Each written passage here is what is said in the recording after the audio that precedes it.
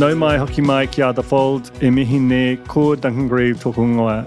My guest today is Bill Kerton, who has a voice you will almost certainly recognise. He's narrated a whole bunch of New Zealand's kind of most iconic sort of factual reality observational documentary shows, like Neighbours at War, Renters, Motorway Patrol. There's just a whole list of shows that he's worked on where you might have heard his voice, but he's worked as a field director or a post director in all kinds of kind of crucial roles in cutting together the footage, assembling the story out of your hours of footage that made a whole strand of New Zealand's shows in that vein come together. I personally have a theory, I suppose, that these are some of our most underappreciated works of television. They're the kind of shows that, particularly like a critical canon, might not even review, or if it did, it would review it very disdainfully. But to me, that window into the sort of ornery, kind of feisty, a bit weird New Zealand character that came through in Neighbours at War in particular, but actually in all of those shows, that is who we are as a people, and sometimes television can just give you an idealized or a sanitized version of that. So I think to have these kind of mass, super popular shows that presented us with less of a polish, that it feels really valuable to me. So I'm having Bill on today. The hook is that last Friday was the 30th anniversary of Greenstone Television. Bill has spent over half his career working with that company, and he describes it pretty well near the end. This kind of quietly very successful company that just delivers over and over these beautifully made shows about these slightly strange characters that perform really, really well for networks.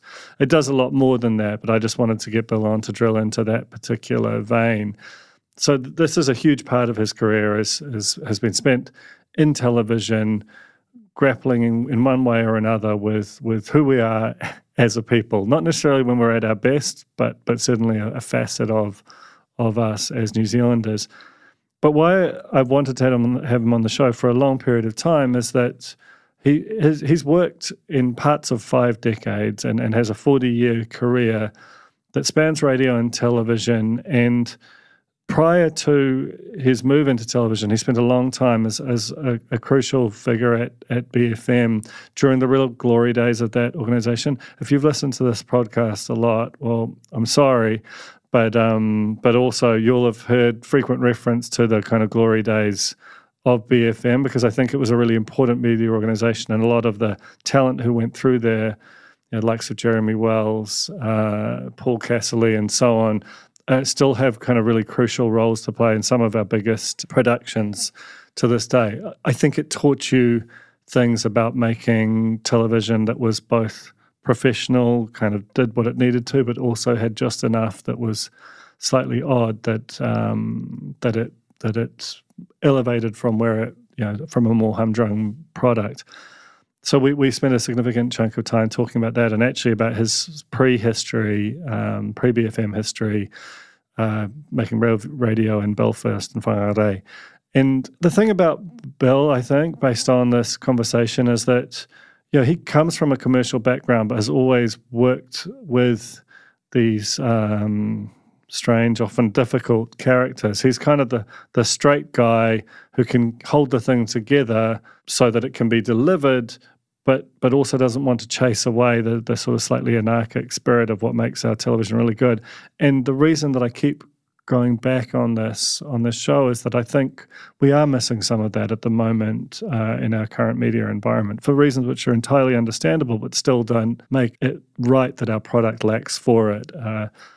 And I recognize that it's harder to do nowadays for a myriad of reasons. But that's why I love doing these conversations periodically with someone who's been around and seen a few things from different angles. And yeah, I've really, really enjoyed this conversation with Bill Kerton on the occasion of Greenstone's 30th birthday on The Fold. Denakwe, Bill Kerton, welcome to The Fold. Greetings, Duncan Greive. So excited about this. I wanted to do it for a long time. And in part because you've got this career that spans 5 different decades, multiple eras and kind of passages to it. And I feel like there's just so much to dig into there. So I'm just gonna roll right into it. I love the fact that you sort of started when it almost like a germ seed of the commercial media in New Zealand with the deregulating radio industry. You know, up until then, the vast majority of our media was on some level government owned and controlled. Tell me about those first jobs and the sort of atmosphere for people who were building this thing out from almost nothing. Well, it was tremendously exciting for me to start in FM radio in 1984 when I left school. A message had come around art history where I was studying with Willie Davis, the actor, and Greg Mayer, who went on to become a famous TVNZ producer. And they were looking for a trainee copywriter. So I went down, took the interview, got the job. And that was sort of where everything started. But prior to that, all you had was the local government-owned station, which was called Radio North. This is Whangarei. Yeah, right. So Radio Northland was the local government-owned station, and that's all we had. It was mono. And what are you hearing? Like how much you're a school kid, you're into music. How much of you is in that product? How do you mean? Like how much did it feel created for people like yourself? The new station or the FM? The original. Yeah, because, well, up until that point, the music that you heard on the radio was all mono, and here was this new thing that was stereo and was going to play more sort of modern music. It wouldn't go as far as Joy Division, but, you know, it was playing, you know, the sort of the newer stuff that we were all into. And to be led into that world was just such a revelation for a country boy. You know, our record collection at home, Mum and Dad had ABBA Arrival, which I wasn't that into, and they had Herb Albert and the Tijuana Brass and some compilation records and not really anything else. So in those days, you know, if you wanted to know anything about the international local music scene, it was just radio with pictures. I couldn't afford to buy the NME or the Melody Maker or even Rip It Up, really, even though, you know, that stuff was around. So I just walked straight into this whole colourful world where there was a big room as big as this one we're in now, full of records that I could play whenever I wanted, with all these grown-ups who were smoking pot. Amazing. And so you started as a copywriter, and you stayed in radio more or less for probably 15 or so years after that, maybe even a little longer. What was it about the medium that sort of got you, and how did you kind of move from that initial kind of foot in the door deeper into it? Into radio? Yeah. I think I travelled through different radio stations because I've always been quite easily bored. Once I'm somewhere and I'm doing something that's going really well, generally I start getting itchy feet and I want to know what's next. That's why television suits me, I think, so well, because our contracts tend to be 4 or 5 months tops and then we move on to something else, and I love that. Like I could never work on a show that's necessarily the same show year in, year out, although I kind of have, as well. So you got the start in New Zealand and kind of this kind of crash course in a just born industry. Then you moved to Northern Ireland, this much more sophisticated market, much closer to the beating hearts of culture, but also the Troubles is going on at the same time. Yeah. Just tell me about how you got there and what you found when you did. Classic young man's plan.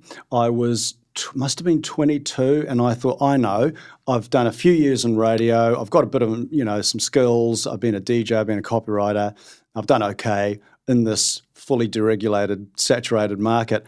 I'll go to the UK where it's not deregulated, where there's 60 million people, and I'll get a job over there. And it was impossible. I wrote to every single radio station in the British Isles and got flat rejections. I should have kept them all. There were so many. But I got one back from Northern Ireland where they were setting up a brand new FM station and they were looking for a more sort of a cosmopolitan kind of feel. So we had a Scottish guy, we had a whole bunch of different people there, and they, for some unknown reason, felt that an Antipodean accent might work quite well on the station. So they said, come over, we'll pay for your flight. I flew over and there was some toing and froing, and they said, well, we'll get you to start a few weeks before the station goes to air, and that's what I did. And the on-air aspect of it, because typically you've worked behind the scenes, is that fair to say? I mean, obviously you've done a lot of narration, it's a very familiar voice, but what did moving to that side of things kind of teach you? Going from copywriting to being a DJ? Yeah. I don't know, but I wanted to be a DJ. Being a copywriter was great, but I wanted to be a DJ because, I'd heard all these. I remember when I was probably 15 or 16, the two FM stations in Auckland opened up, which was 91 FM and 89 FM, which became Triple M. And they were both FM stereo radio stations playing pop and kind of rock. And our farm at the north of the Kaipara, I could actually pick them up on my little stereo. So I was listening all the time to these great DJs, playing this great music and this amazing world down in Auckland I hadn't even been to. And I wanted to do that. I wanted to be what those guys were. Right. So when I got the chance at the first radio station I worked at in Whangarei to be a DJ and do my first graveyard shift, I jumped at it, and I stayed doing it for quite a few years. In terms of the, in Northern Ireland at the time, that was a place of, real unrest. Did that ever sort of seep into the sort of the day job?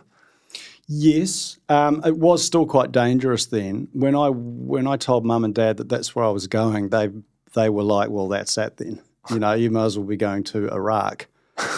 Or somewhere like that, and it was legitimately like it was still quite dangerous. And I'll tell you a story about that. When I first got there, I didn't know anybody. I didn't know really anything. And John Ryan, my friend from London, came over to visit for the weekend. I'd been there about 2 weeks, and I had a car. And so I said to John, "Let's go up the Falls Road, man, and the Shankle Road. Let's go up and have a look because we've seen it on TV our whole lives in the news. Let's go check that out." So we jumped in my car and we drove up the Shankle, drove down the falls, to see the military vehicles and the guys with the guns. This is effectively the sort of border, the quite militarised border between Northern Ireland. There's one. They're both they were quite sort of seriously dangerous areas. One was Catholic, one was Protestant. Couldn't even tell you which was which.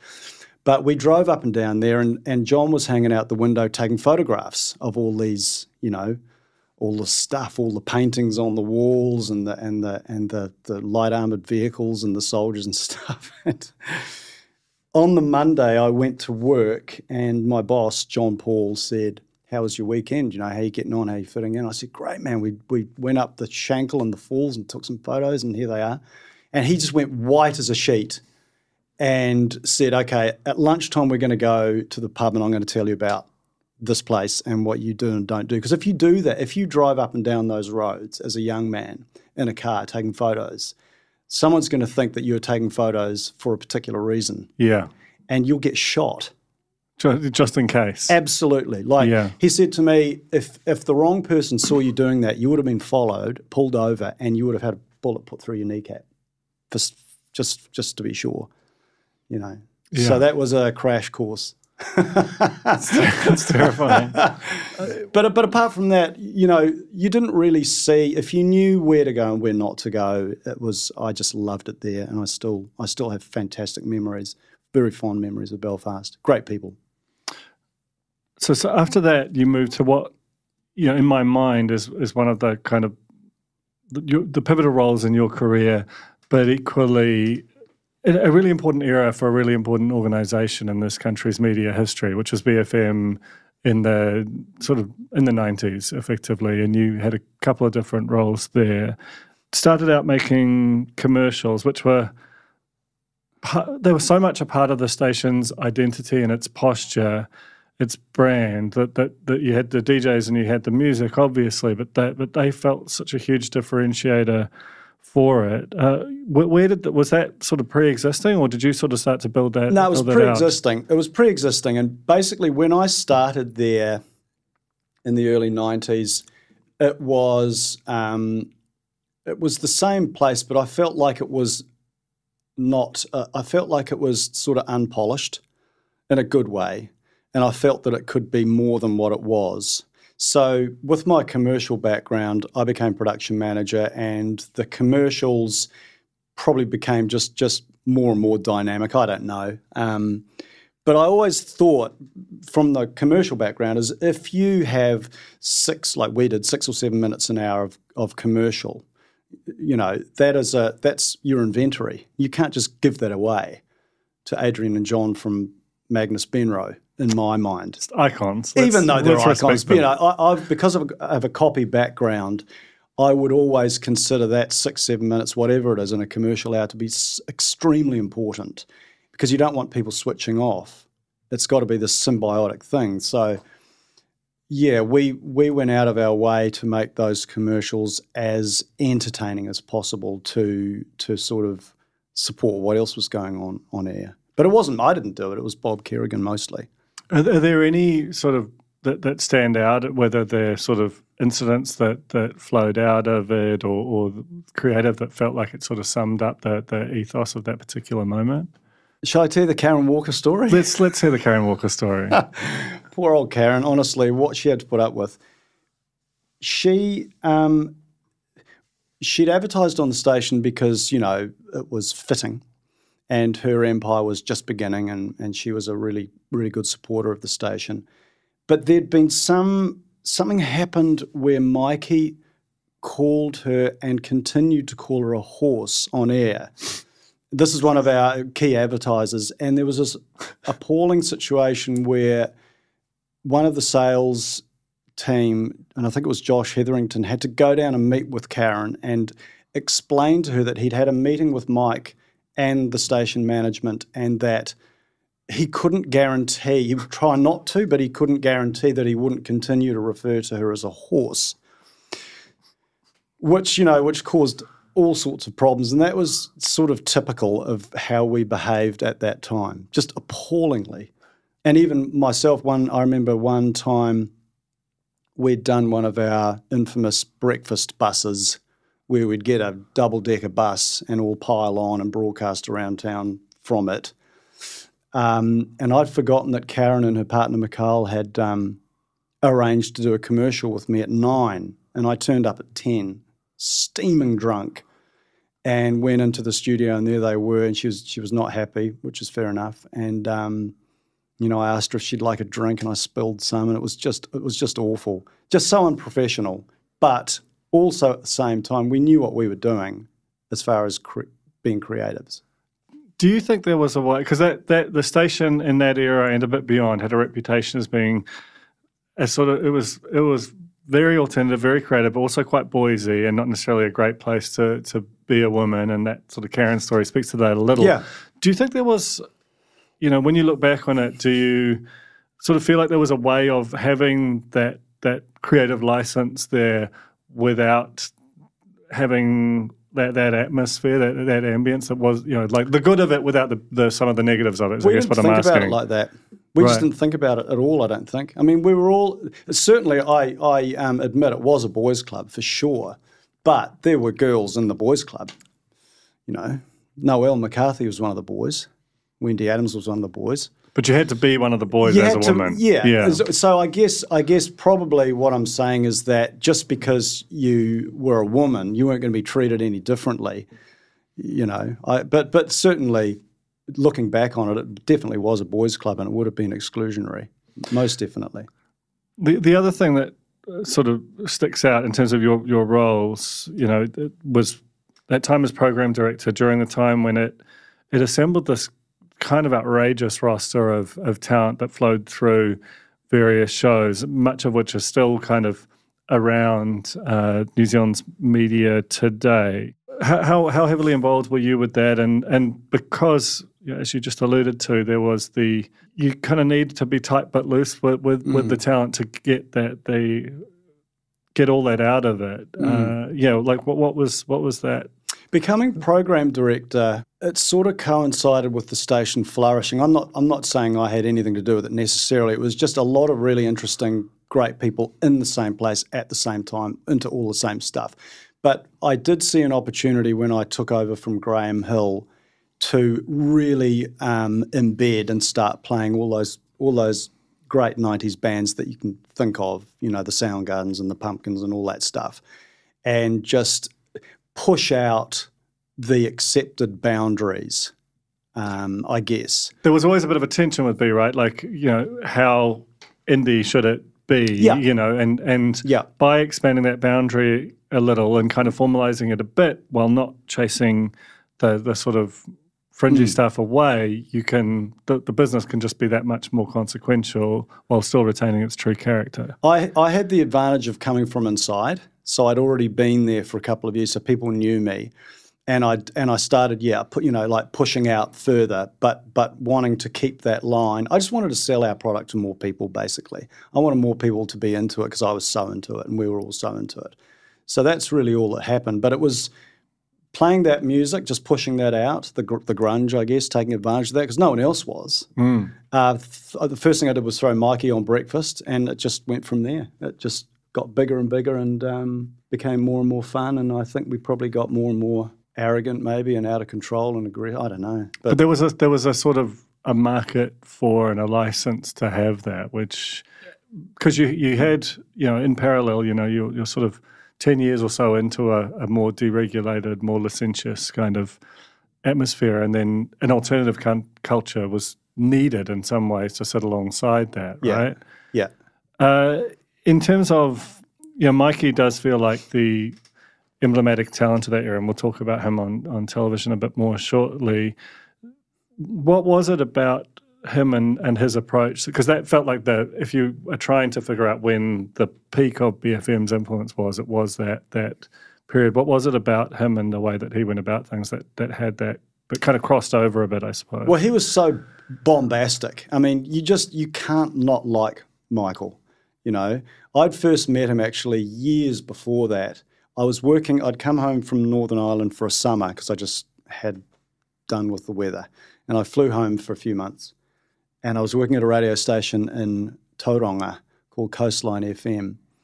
And Push Push were big right then. And I remember they were coming to the station and he came bounding up the stairs. He was just this ball of energy. And that's who he is. He's a really unusual guy. There'll never be another Mike, And I guess there was certainly some pushback from some quarters at BFM that he was going to be put on the breakfast show, which was the big show. But I didn't give a shit. I just knew that he meant, people would tune in. I mean, if you think about your classic student radio DJ, that's not it. No. Well, and even the fact that Push Push is not a BFM band by any means. No. But he'd had a #1 single. Yeah. On both sides of the Tasman. Absolutely. That's not nothing. It's not nothing. It's not an easy thing to do. Yeah. So there, along with the host, there were these sort of generations of artists, and you just referred to some of them, which became crucial, like local and internationally. When we were talking earlier, you talked about because BFM got them first. That's the whole point of BFM. Some of that sense of brushing up against talent, and being very aware that this thing is a rocket and you're watching it take off, essentially. Do you want to just talk about maybe any specific artists or kind of, whether it's receiving a record or a tape or something where you're just like, you're very conscious that you're holding this thing that's just about to explode? Yeah. There's so many examples of that. It was just almost like a daily thing. At a certain I remember Paul Masters from Virgin Records coming in one time, and he had this new single from the Smashing Pumpkins called Set the Raider Jerry that no one had in the world. And he gave it to me and said, there you go. That's not out for 2 weeks. Stuff like that. Chemical Brothers, we had a Chemical Brothers remix that no one had heard at all apart from them. And there was this one time we got an audio cassette, and it was Dave Grohl's Foo Fighters demo album. Well, I think it was the finished album, but he'd made like a dozen of them and sent them around the world to places where he thought it might be appropriate. And we got one. And we, found the singles on the album and started playing them like hell because we knew that eventually they would hit the market. And I threw it away. Just such an embarrassment of riches. What would that be worth now? It really was. It really was. And of course, being the program director, I was always getting these cool things from record companies, little special pressings and this and that. I don't even know where any of them are. I've got one. It's an REM box set that's probably a little bit valuable, but I gave it all away to the guys. When you look at BFM now, and it's in this situation where it's having to sell a bunch of, what remains of that, how do you, and I suppose you must be in touch with other former, people from that era. How does it kind of make you feel? And do you think there is another path for the organisation? I don't know, because I don't have anything to do with it anymore. And of course, me and the other old timers, we do talk sometimes about it and what's happening. But by and large, I don't have anything to do with it. And because I think it's really important that you recognise your time there as your time, and then you move on, and it's someone else's time, and they'll do what they have to do to stay afloat, I guess. I hope they do. Yeah, it's very hard to just retain that connection to culture when the sort of means of distribution has changed so radically. That, just to return to Havoc and Newsboy, that was also that duo became your entry into television as a medium, and there's something kind of shocking, less so in hindsight, but certainly at the time, the idea that you would have something that, bombastic, I think is a good word, that would land on TVNZ, this, which was, kind of the establishment in a lot of ways. Is there a particular kind of episode or moment in the filming of it that stands out as kind of really crystallizing that juxtaposition and how strange it was? First of all, how Mike ended up there.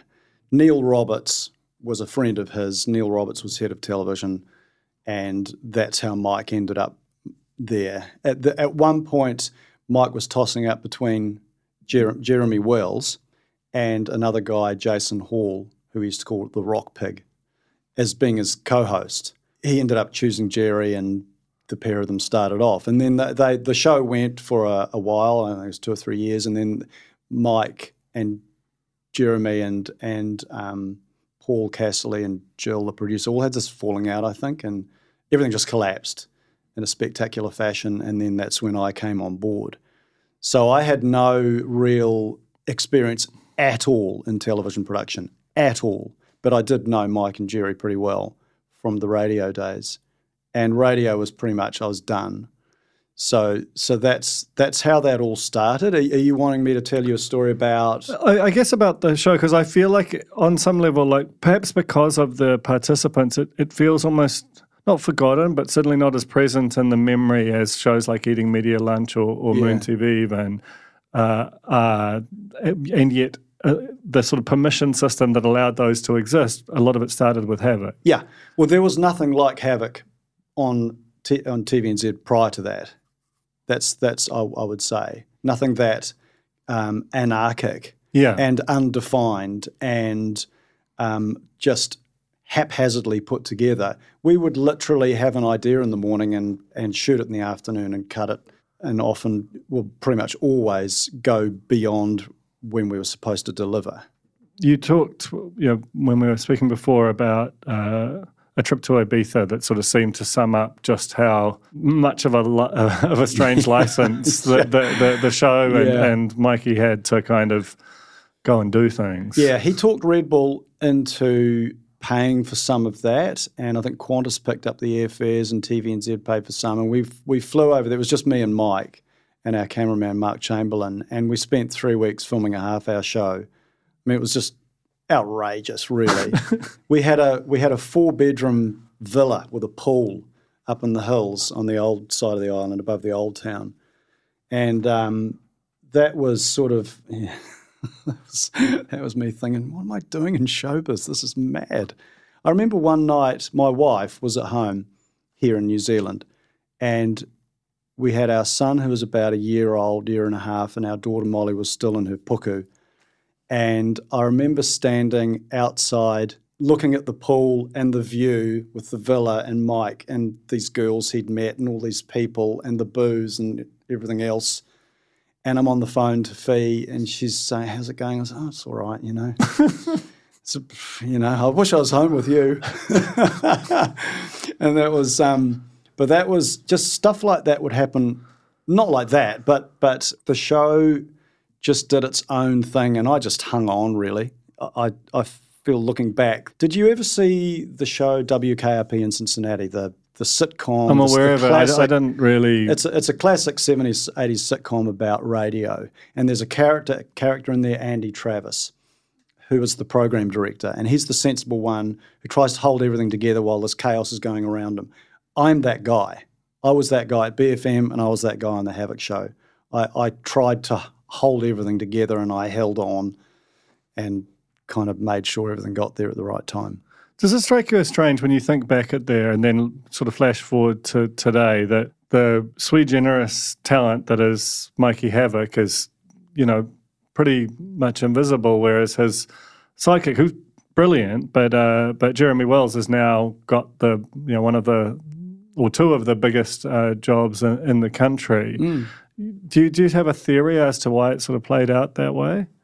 I don't know. I actually couldn't tell you. I mean, every person must be in control of their own destiny, and Mike went that way and Jerry went that way.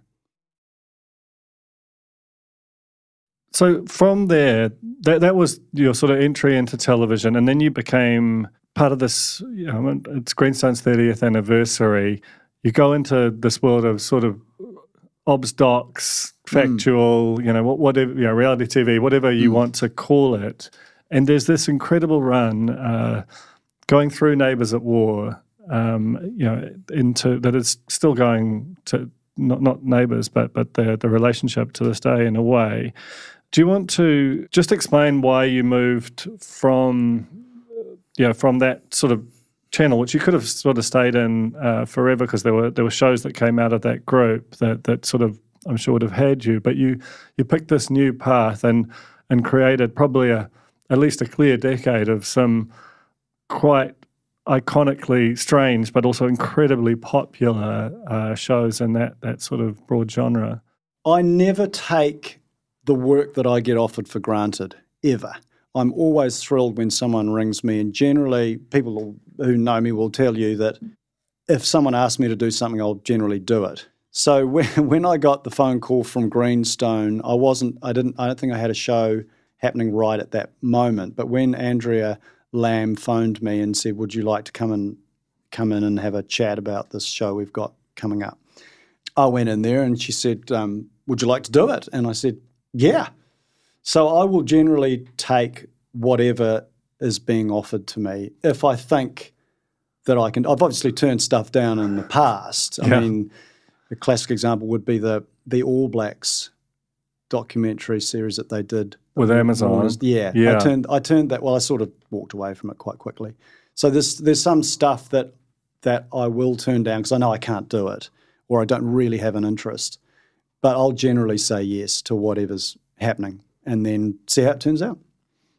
Well, obviously you like this well enough to stick around for a long time. How quickly with Neighbours at War, which, I consider, if you're trying to tell the story of New Zealand television and have some kind of unruly canon that represents it, Neighbours at War should be right up there to my mind. How quickly did you realise that there was something quite special in this format and that it expressed a very particular kind of New Zealand aesthetic and vernacular? When I started, because I'd come from the Havoc world, I wanted to do a good job in that genre. I wanted to be, because making, obstock reality television is actually quite difficult to do it well. It looks easy, but it's actually not, especially when you're doing the field direction. And I wanted it to be good. And the first season, looking back at that, is quite pedestrian. And I'm doing all the things I think I should be doing. But as always, season 2, season 3, I become bored, and I wanted to kind of, because it was reality TV, I wanted it to parody itself and become kind of absurd. I don't really know. I mean, if you want to call it something, I might have called it mockuality, but it was just, I just wanted to turn it upside down and make it New Zealand, like really New Zealand. And that's what it feels like. You've got these characters, and I think that's what Guy Williams is trying to do with New Zealand today, is just, it gets harder over time as people get more sort of guarded and self-conscious, and the internet changes everything. But you had this golden run. Is there like and there is like a kind of a classic grouchy, slightly strange personality that tended to maybe rub up against a similar one, or one who just wasn't going to accept it, that generates a lot of these conflicts. Is there a particular episode that stands out from that sort of season 2, 3 era where you're like, oh, this is really going to go? Because it became immensely popular. Like you were talking about 50% of the viewing audience at something times. like that. Yeah, it was really popular. The 3rd season, I think, really hit its straps. But there was, I remember, and Guy Williams was obsessed with this one. There was a couple I'd met down in Mangere who, I've told this story before, but they lived next door to a Fijian Indian family. Their cat had disappeared, and other cats in the neighbourhood had been disappearing. And because they were Fijian Indian and they were Muslim, naturally this couple suspected that they were eating the cats. Jesus Christ. I don't know how they got to that. But anyway, I went down to meet with them and had a chat to them and sort of looked at the lie of the land, if you like, and noticed a few things. And I thought, yeah, we'll probably do a story on this one. And then driving back to the office, that's when I really knew that the show could be a hit, because just it was so outrageous to put on air what they were thinking and saying with straight faces. Yeah. Really, and just ordinary people. The other thing that Guy loved about that episode was Rosemary, who sent me Christmas cards for years afterwards. She said to me she really wanted to visit her sister in Taranaki somewhere, and she also said she'd always wanted to go to Orewa. I was like, these are the people who should be on television. You know, certainly it's great having worthy documentaries and people who've done amazing things, but why not her? Well, you're right, because it almost flipped the theory of television. The kind of Reithian idea was it was very kind of paternalistic in some ways, and New Zealand was particularly, because of the level of state control, it had a particular kind of investment in that. And that strand, motorway patrol, the renters, bogans, Gutsville, what you worked in sort of seems to quite gleefully flip that on its head. And and on some level that was a thesis. Do people want this? And it turned out they massively did. And looking back, it kind of wraps together pretty well. How did you go sort of to build that out, or who were the sort of key architects of it in terms of with Greenstone and the networks? Because it really did become quite a superstructure in a way. Tony Manson, who was the commissioner at TVNZ, the wonderful Tony Manson, he was probably one of my greatest champions. But everyone at Greenstone was behind it. They knew it was a hit. So everyone worked really hard on it and was critical to the production of the show. All I did was go do the field direction, bring it back and cut it with an editor. And narrate it. Which is pretty crucial, because that tone, the very even tone of your narration is a big part of why it doesn't feel cruel, where a different tone there could really change the feel. I don't know. I mean, I just do it. I didn't do it to do anything. I did the guide track and Tony said, you should do it. So I did it. When you look back on that sort of pantheon, shows like Renters, was there ever a tension, or when you look back, do you sort of go, were we laughing with or at these people, and wondering about how it sort of impacted their lives? Because it was quite a different. The media has become a lot more self-conscious about its impact subsequently in a way that it wasn't at that time. There's a line I'll never cross with making television, where I feel that line is just how I feel. But there's a line I'll never cross with people, because I want them to retain their dignity. And over the 4 seasons I did of Neighbours at War, for example, we only really had one complaint from someone that I filmed with. Interesting. And she was very upset. Everyone else saw themselves on TV and said, that's it, that's great, that's the story, that's who I am.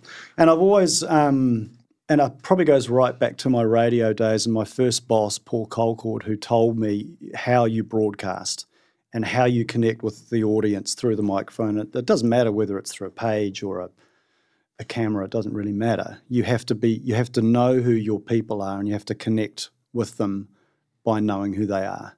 So when you moved beyond Neighbours at War, what was the next show where you felt really sort of invested in it, and why was that? I think all of them to some degree.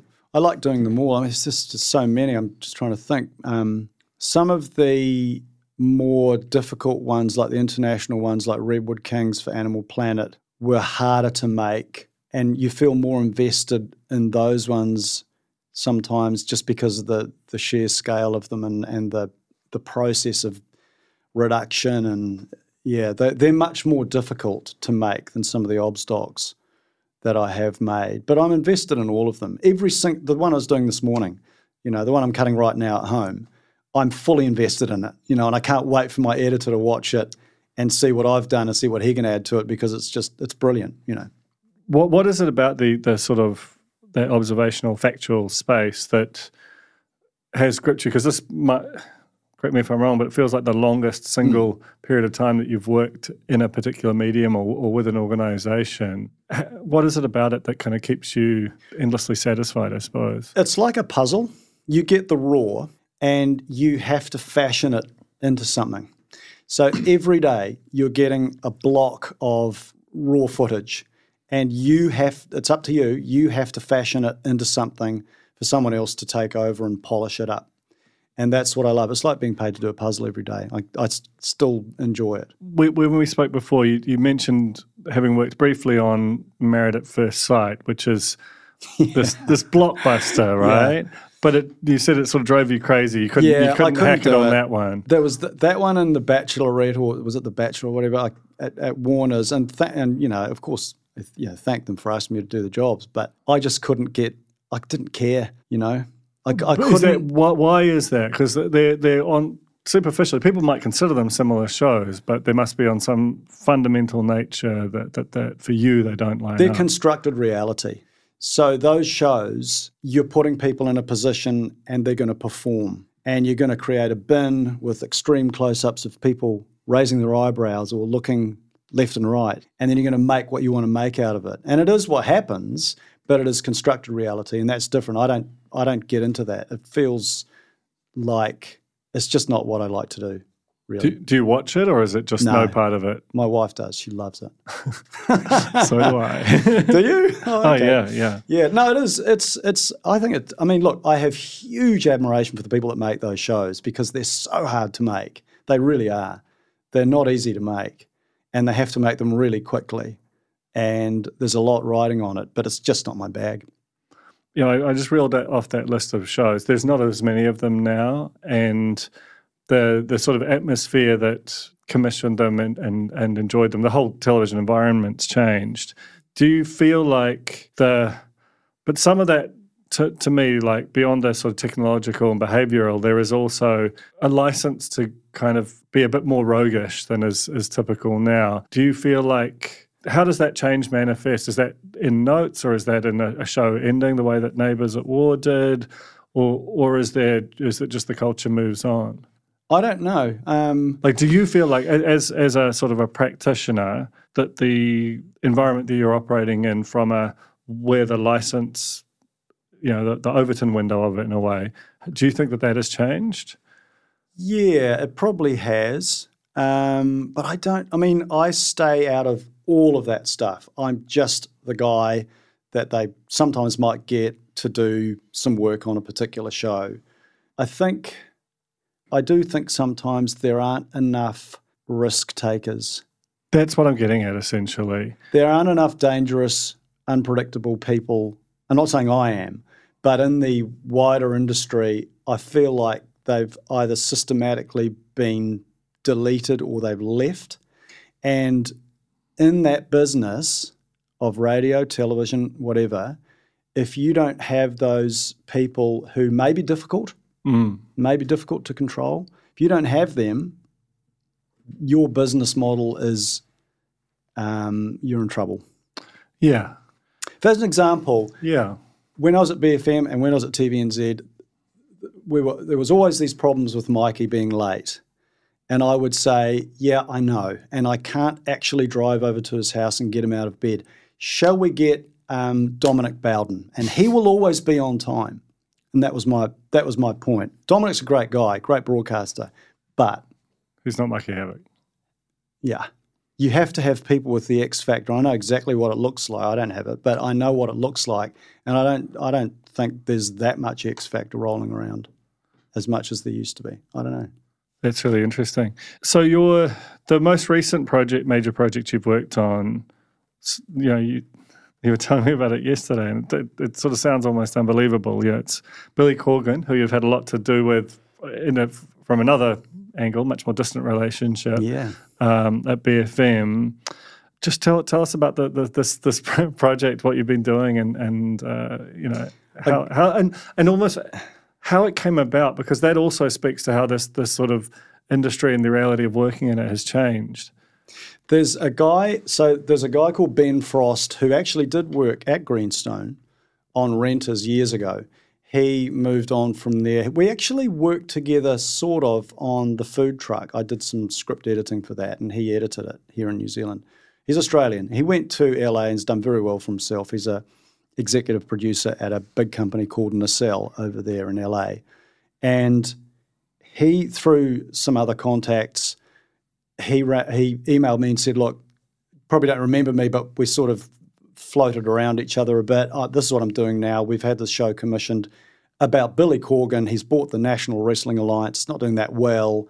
We're going to make a show about him, his family, his band, and what he gets up to. Are you interested? And I was. Who wouldn't be? I said, but I do live in New Zealand. He said, don't worry, we'll do it all remote. And so Greenstone very graciously allowed me out of a contract a little bit early, and I went and did that for the second half of last year. And it was a really different experience because I was supervising producer, which meant I had a group of story producers creating stuff for me, which I would work on, hand on to editors, hand back. So it was a really busy production, but yeah, a great experience. And again, I just said yes. And you just see what happens. You mentioned, again, when we spoke before, that you thought that the fact that you can work on a show remotely was going to be a challenge to the local screen production industry, which previously, if you were here, you're working here. Do you want to just expand on that thought? I can rattle off a whole list of Kiwi editors, very good Kiwi editors, who aren't working for anyone in New Zealand. They're doing it remotely. One of our editors on the Billy Corgan show, Lisa Greenfield, who's extremely gifted editor from K Road, she was working remotely, travelling around Europe, Italy. I think she was in Hungary once. And she said to me, this is normal. We do stuff for internationals all the time, US dollars. Time zones are a bit different, but I do wonder, I do hope that we don't lose too many people to that, because we could. If you think about the UK, there are plenty of productions up there that would benefit from having someone beavering away down here while they're all asleep. Yeah, you can really see that. Lastly, let's kind of, because it's Greenstone's 30th birthday, it'll be last Friday when this airs. What was it about that company that has enabled it to persist and create this whole basket of shows that collectively display a kind of rugged form of New Zealand, like a kind of quote-unquote real New Zealand that might have been anathema to the sensibilities when they started to make them, but that I think they've made a real contribution to kind of capturing a particular kind of person in a particular kind of era. Greenstone is my marae. I keep coming back to it, and I hope it stays kind of as it is. But I think some people have a little uncharitably called it the library in the past because it's quiet and nothing ever really dramatic happens there. And that may be because it's overwhelmingly populated by strong, intelligent, creative, no-nonsense women who know how to handle a production, know how to handle idiots like me, and know how to make things work. That place just always ticks along like a Rolls Royce. It really does. And I think that no matter what show they make there, it always gets done on time, on budget, with a minimum of fuss, and is a good product. And I reckon that's partly why. It's because of the people that are there, but it's that's probably part of it, I reckon. Well, it's been so good to have you up here and to kind of explore that. What feels like it's not a vanished era, but certainly like it's one that I think really deserves to be contemplated, especially on an occasion like this. So thank you so much for coming up, Bill. Really appreciate it. Thanks, mate. I've had a good time.